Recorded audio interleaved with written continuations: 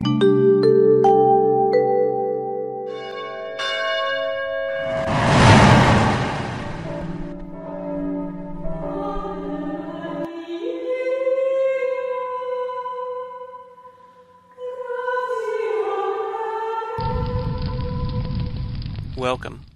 I'm Sebastian Mahfoud, and you're listening to WCAT Radio, the on-air wing of En Route Books and Media, bringing you the dulcet sounds of Catholic wisdom.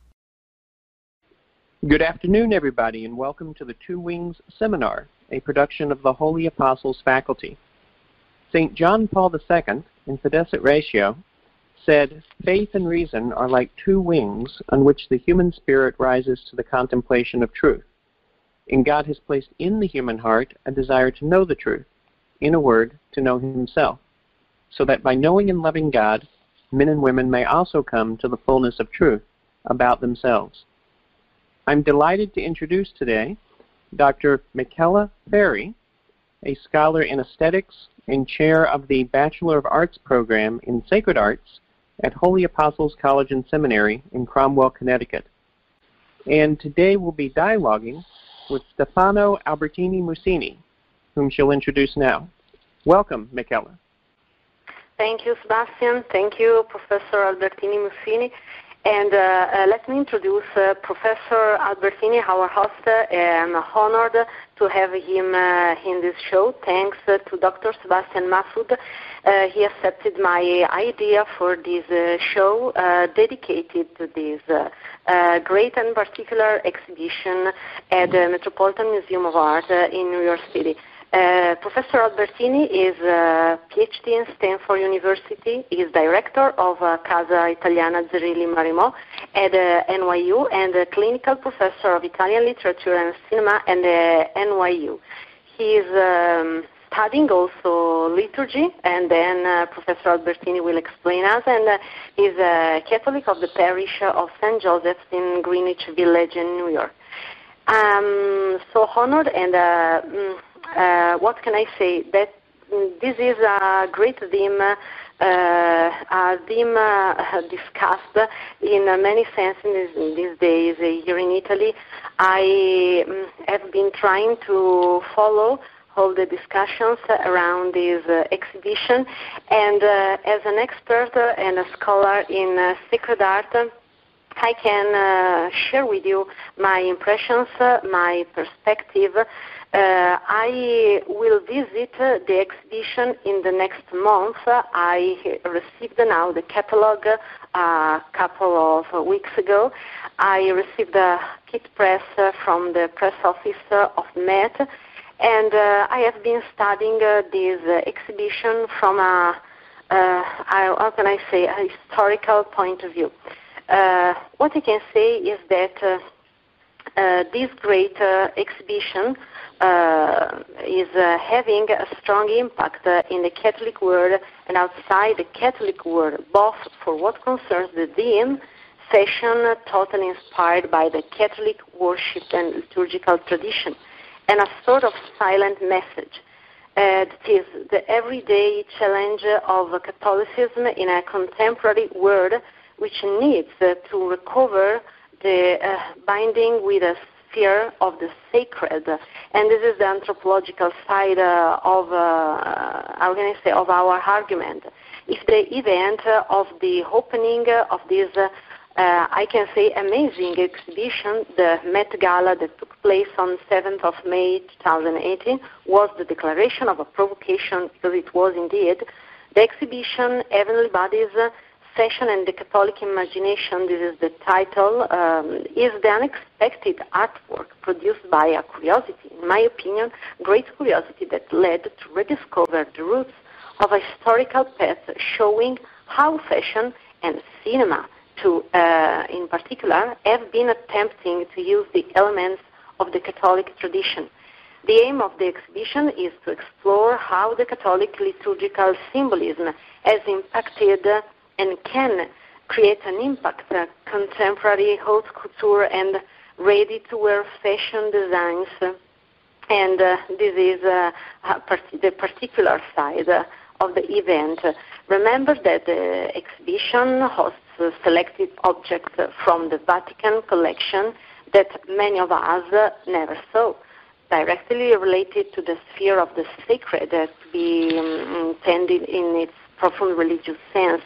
An important example is the pair of shoes whereby one of our beloved Holy Fathers, now Saint John Paul II, remember that this exhibition is at the Metropolitan Museum of Art in New York City in a delicate moment of passage for the history of the Catholic Church.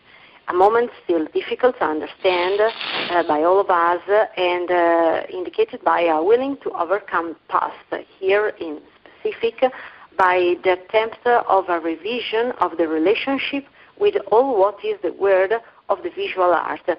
And let me now start the dialogue with Professor Albertini Mussini, and I will present him 3-4 questions.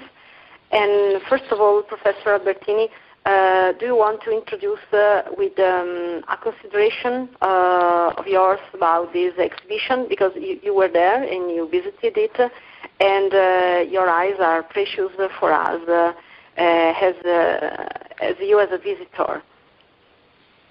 Thank you, Dr. Ferri. I feel a bit intimidated to talk about this exhibit with you, who are really the expert of sacred art. But I hope our listeners will forgive me if I provide probably a more personal reaction to the exhibit, and a reaction not necessarily of an expert, but of a common person, if you wish to add a Catholic, who has been raised with love for the liturgy and for everything that makes liturgy, and especially the Roman liturgy, the liturgy of the Roman Church, so beautiful and still so appealing. So that's going to be my approach. Yes, I had the fortune of visiting the exhibit in a private viewing organized by the Consulate General of Italy in New York, that collaborated with the Metropolitan in a variety of different practical aspects, because it was also a very complicated exhibit to realize in terms of insurances, as you can imagine, and transportation, and of course the relationship also with the Vatican, because it was not a relationship museum to museum in this case, because as you mentioned, there are some pieces that we have never seen before in the Metropolitan Museum exhibit, because they do not belong to the collection of the museums. They are part of the Sistine Chapel sacristy, that, as you know, is the sacristy of the Holy Father. So these are, and it's the so-called living sacristy, the sacristy that still could be used now by the Pope, should he wish so, for the celebrations of the Holy Father. So that's already, it's a very special occasion, because not even if you visit the Vatican, you will have a chance to see these pieces that are inside the Metropolitan. To me, that was a great emotion to see many of these manufacts. Also thinking about the history not only of art and craftsmanship, but also of faith that is behind them. And one of the things that the Vatican negotiated, the several people that were involved at different levels in the Vatican, was that these objects should be displayed in a completely separate space from everything else that is featured in the exhibit. And as you know, the exhibit is organized by the Costume Institute, that we can say is the sort of fashion department of the Metropolitan Museum. So the most of the exhibit is dresses and clothes and accessories designed by contemporary fashion designers, the great names that we all have in mind and that come to mind when we talk about fashion. So I think that already was a very, very important statement, that these objects that have these sacred function in the liturgy, were loaned by the Sistine Chapel sacristy, but they had to be displayed in a completely separate venue. Whereas all the creations of fashion designers were displayed at the Metropolitan Museum, in the main body of the Metropolitan, in the medieval and Byzantine art gallery, along with the other objects that are already part of the collection of the museum. So they're still in a sort of a sacred context, but separated from the objects that were loaned by the Vatican. So that's already a first thing that it's important to say, separating what is the object that inspired the art and the object that was inspired by those things. And I think that was a moment of clarity. It would have been probably for the curators and especially for the designers of the exhibit, would have been much more fun to put them together and mix them up. But I think in terms of historical discourse and scientific discourse, it makes much more sense that the two things are kept separate and that you establish the connection that is indeed there in your head through your imagination and through your frame of reference.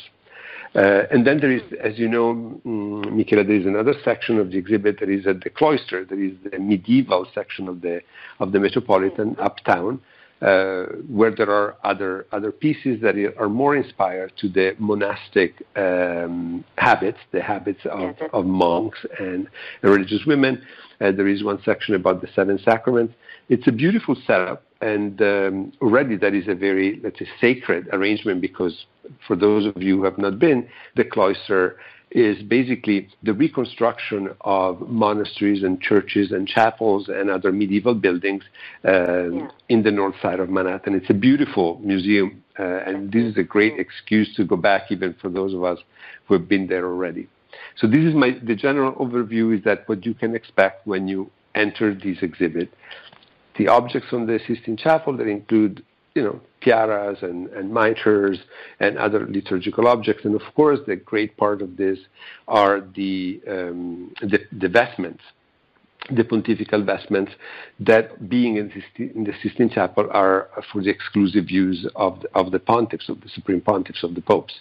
And of course, they are some of the most beautiful things in the genre that you can find worldwide. And there is embroideries and jewelry and a variety of other craftsmanship that are at play in these objects.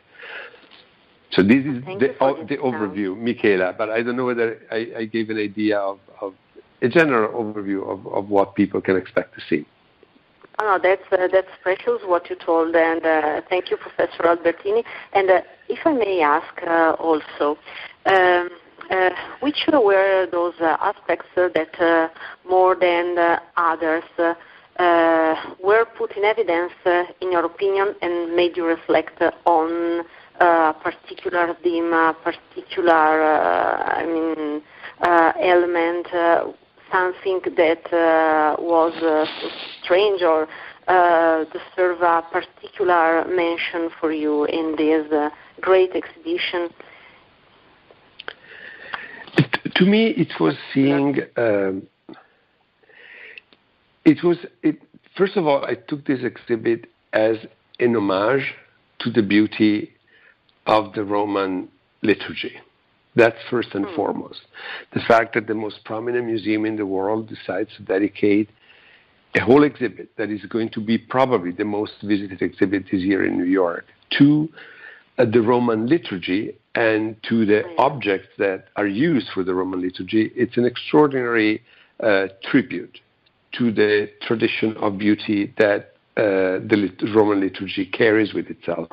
And it's something probably of which we Catholics are not always aware. We get used to things and we think that, it's normal, that it is as it is. No, it's the result of research and of centuries of refinement and improvements and changes and traditions all combined. So to me, I took it first of all as an homage to the beauty that is the inner quality of the Roman Catholic liturgy. And as we know, it was one of the great topics of Pope Benedict, the Pope Emeritus, is how through beauty you can reach the divine. The redeeming value of beauty. And we have a liturgy that has beauty as one of its most important features. Yeah. And it's a beauty, of course, that we deem pleases God in it's a whole concept of liturgy, but it's also beauty that pleases the eye and the senses of the faithful. Because as we know, in the Catholic liturgy, all the senses are involved: our eyes, our ears, the music, what we see happening on the altar, the smell, the incense, it's a global, it's a comprehensive exhibit. So first and foremost, that's what I perceived it. It's an homage to beauty in the Catholic liturgy, and not in Catholic art, in Christian art, because of course we are very familiar with the great masterpieces of paintings and sculpture that are part, of course, of this beauty. But this is specific in homage to the liturgy and to liturgical objects. So it's a very, very specific, we would say it's a niche within the more general discourse. And the original idea, I heard the curator of this exhibit, Mr. Bolton, that the idea was more ecumenical, and it started as the influence of religious vestments and objects in contemporary fashion. And then when they started researching this topic, they realized, and Mr. Bolton before everybody else, that just dealing with the Catholic imagination would be more than enough for an exhibit. So not to exclude any other tradition, but they decided to concentrate on this one because it was already so rich and it provided so many stimuli and so many different perspectives that it would have been really not appropriate to include other religions, because otherwise all of them would have had a very, very small place, and it couldn't have been done in such a comprehensive and in-depth manner. My other impression, Michela, was that I was ready for the provocation, because I went there after the Met Gala. I did not go to the dinner. It was a $33,000 a piece dinner that I could not afford. Probably, even if I had, I would have spent it a different way. But, it's what keeps the Costume Institute alive. They have to raise, unlike the other, if we can get into the nitty-gritty details, but it's important, I think, for people to know that unlike the other divisions of the Metropolitan that have endowments and have resources to keep up their operations, the Costume Institute is one of the most recent parts of the Metropolitan, and it needs to raise its funds every year to survive. And the Met Gala, that has become the most mundane and social event of the year in New York, is the major source of fundraising for the Costume Institute. So I believe there is something like $12 million. So good for them. I was not at the gala, but I saw some of the images of the gala, and some of the images were not exactly in tune with my liking. Let's say they were not my cup of tea. So I was ready for more like provocative. A more provocative setup. So already when I realized the distinction, I was very pleased, and it was very different from what I expected. And the gala has also that purpose. The gala is a fundraiser, and it's also a way for getting the attention of the media. If you have an exhibit and you tell them beautiful things about, the treasures of the papal sacristy and the symbology of all these things, not many newspapers are going to send their correspondents and their journalists to write about it. If you say Rihanna is going to wear a mitre of the bishop, it's going to be in the newspaper the day after. So the gala serves this double purpose, and I think people should not be influenced by what they saw at the gala before they go see the exhibit. I stop here for now. I understand. Thank you so much, Professor Albertini. And this is a special account, but that's particular to hear from a testimony of the event of the exhibition. And let me add just one question.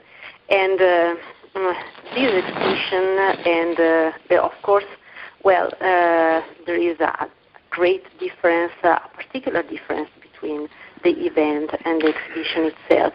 Do you think, Professor Albertini, that something changed about the collective imagination on the Catholic world, and how can I say, if we can take this exhibition as a sign, as an event that can make us reflect on the theme of relationship between what is liturgy, fashion, and the Catholic world, that we can rediscover also thanks to this exhibition, because I think that this exhibition is not only simple, how can I say, an example of the meeting encounter in fashion and Catholic art, but also a sort of event that can enlighten our attention upon all what is the Catholic world. What do you think about this? You are Catholic, and so can you spend some words about the meaning, in your opinion, the meaning of this exhibition for the great public? I'll try. It's very hard for me to assess the impact that this exhibit might have on the Catholic audience at large. What I was pleased at is that despite that, before it started, there were concerns on the part of the Metropolitan that there would be protests, either from, let's say, for lack of better definitions, more conservative Catholics and for more progressive Catholics, because if you wish, there was ground for both, because more conservative Catholics could have objected to the fact that these objects were decontextualized and that it was a sort of a mockery, and of course, especially after the images of the gala arrived.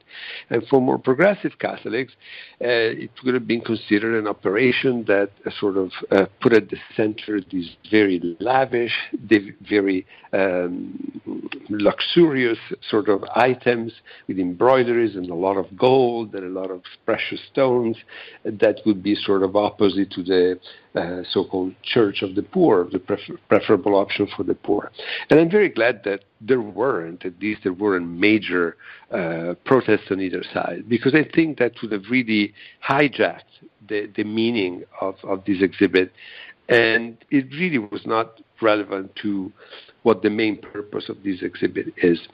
Now, what is the impact that is going to have on Catholics? I think that on a very simple level, it could be a way for all Catholics that go see the exhibit to rethink about the concept that I was trying to express before, how beautiful the Roman Catholic liturgy is, and to find these elements of beauty even in their daily or every Sunday experience at the Mass. Find that beauty and try to do whatever they can to make it even more beautiful. So these, I would think, on a very simple base, would be these objects that might have become familiar to you, the vestments and the liturgical object. They have a beauty. They have such a beauty that have been imitated by others for the production of other things, like clothes or dresses. So I would say that is and maybe this is wishful thinking, also to create a more educated aesthetic sensitivity. I think that not all the things that are used in the liturgy, not all the vestments and not all the objects that are used in the liturgy today are worthy of that great tradition. And I'm not saying that things should be done imitating what was done in the past, but the idea is that what these objects witness are that at a time you would use for the worship of God the best that you could offer. And if gold was the best that you could offer, you would use gold. And if precious embroidery, you would use precious embroidery. This doesn't mean that we need to do golden embroidered tunics or copes now. We can use what our society and our culture deems as precious and beautiful today for the cult, for the worship of God. So I would say these are the two major things that I believe could help Catholics and could offer stimuli to Catholics. First, recognize the beauty that is already in there and rediscover it. And the other one, think of how, as a Christian, as a Catholic, you have a duty to keep that beauty alive today with what we have today. So it's not a nostalgic operation, but it's an operation of education and learning. Thank you so much for these reflections. And I read with great interest, Professor Albertini, your article published in a journal, La Voce di New York Voice. And that's amazing that you recalled the element of the nostalgia. Yeah, that's great. Yeah. And I perfectly agree with you. Let me add one consideration, because I had in my mind some images first, because of course the theme is deeply interesting, but it's difficult to receive from the larger public. And if I reflect, for example, on the gold, the color that recalls the divinity, not only nowadays, but from the antiquity. It's expensive, yeah, of course. And human fascination with gold is old as the history itself. We don't know for sure when the first human picked up a gold nugget and thought, that's precious, that's pretty cool. However, flakes of gold have been found in Paleolithic caves dating back, I think, 40,000 before Christ. If I think, for example, to the purple, I can say in Italian porpora, the first translation I have in my mind is purple, is the color of the splendor and the most celebrated wealth in antiquity, not only today. In ancient Rome, purple was the color of royalty, indicating a status. Was expensive because it came from snails. And a third image I have in my mind, Giotto's bell tower, was the most expensive building in Florence. You are in Florence now. You can. I see it from my very window now, actually. Oh, that's great. That's great, yeah. And that's an image that is precious for this case. But if it were not there, what would Florence be like without Giotto's bell tower? Yeah. And the same for other examples of our Italian cities and in other cities of the Western world, but we have samples also in the Eastern world. Even if I can recall an image from our sacred history, even the pound of parfum with which our Saint Mother Mary anointed the feet of Jesus in the dinner of Bethany was not cheap. And the usefulness of this perfume could be discussed, but it was used, and we have this history from our Gospels. We have on our shoulders this great history of the Church, which is the history of art, and I perfectly agree with you. We have also opposite movements inside our history. St. Francis' poverty against the luxury of the Church of his time, or thinking about architecture, the Romanesque, that is the opposite, for example, to the Baroque. I mean, this exhibition's aim is really to present a different kind of beauty. Certainly the theme of the fashion recalls all what is unuseful, all what is opposite of the poverty, all what is far from our need as persons of faith. Yes, of course, because fashion is mundane, is all what is totally the opposite of theology. But the art entered also in the history of the dress code of the Church. In this case, it seems to me that the fashion, and I agree with you, wants to be inspired by the art of the Catholic Church. It seems to me that the fashion wanted to experiment itself also in this part of the history.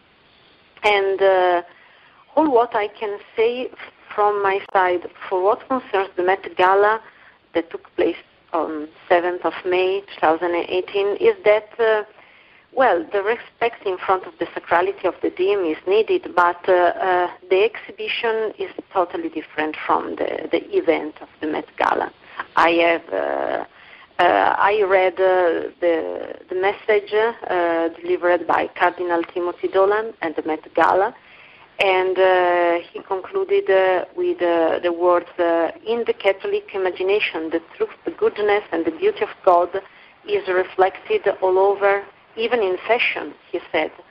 The Word is shot through with His glory. And he concluded by saying thanks to the Vatican for its historic operation, I'm honored to be here.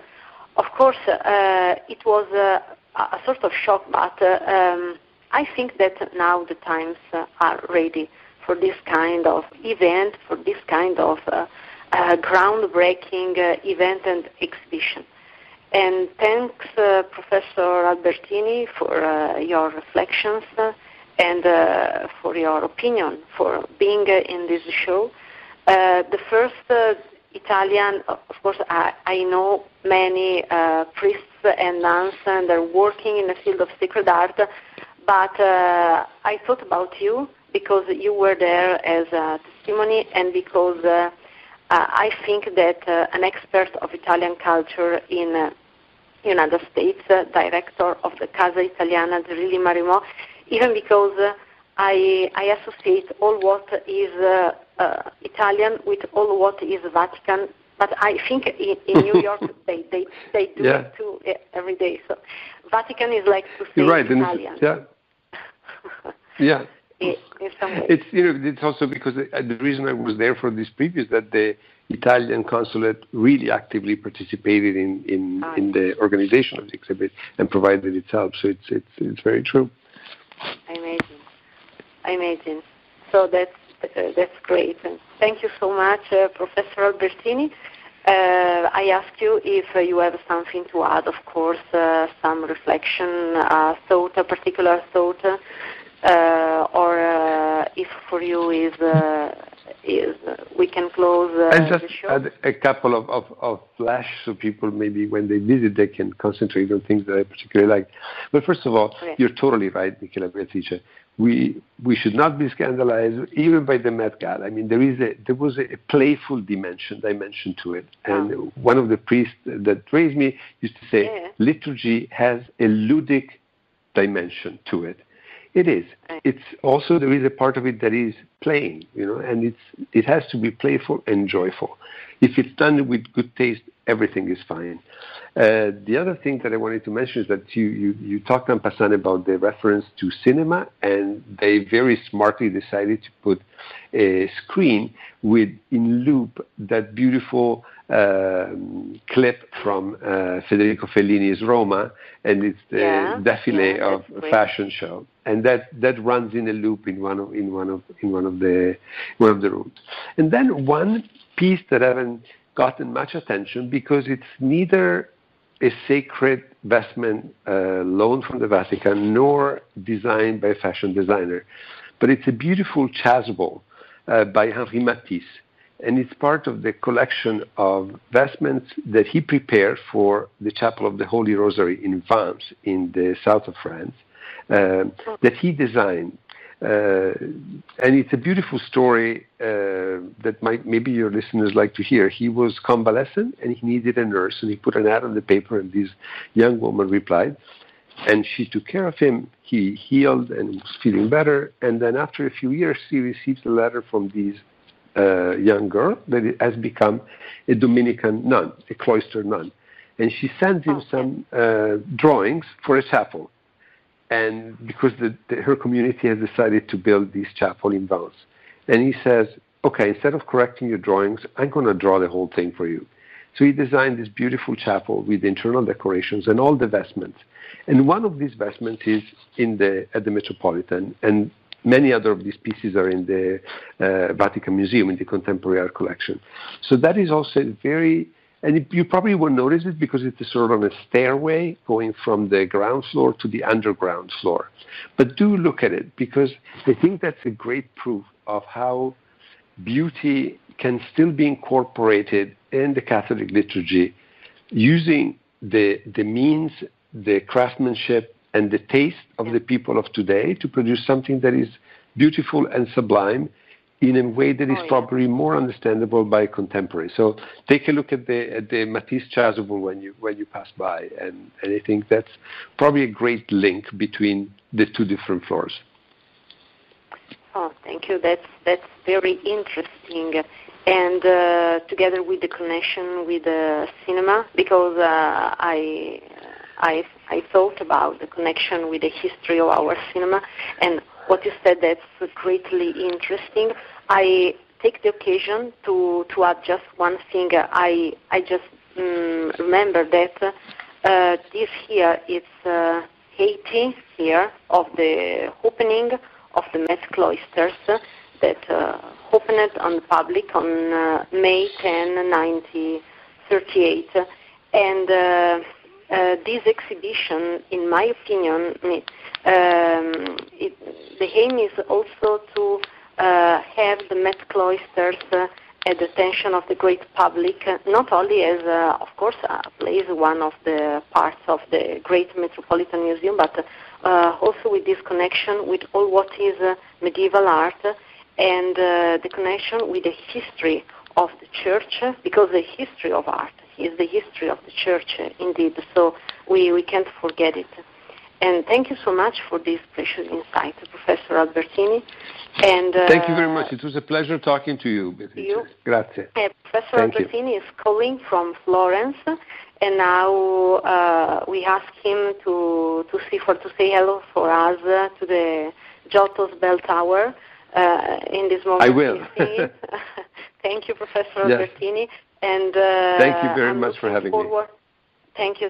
Looking forward to dialoguing again with you, to talking again with you. And a great person, a great scholar. Thank you again. And thanks to Dr. Sebastian Mahfoud for hosting this precious show. Thank you so much.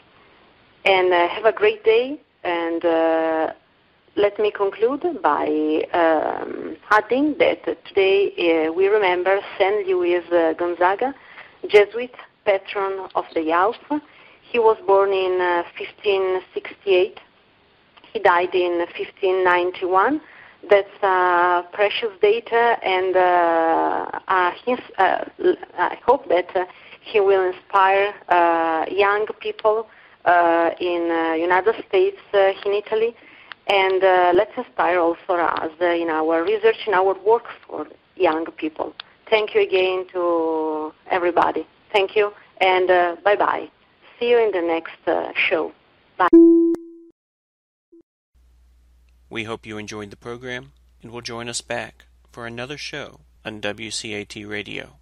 This is Sebastian Mahfoud. Good day.